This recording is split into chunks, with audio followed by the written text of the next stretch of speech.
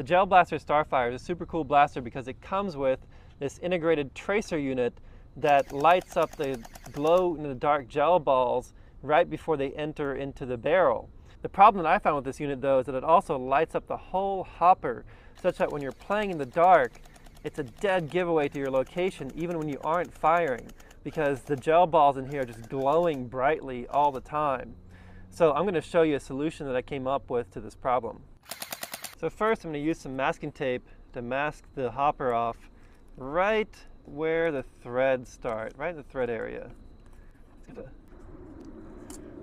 Like that.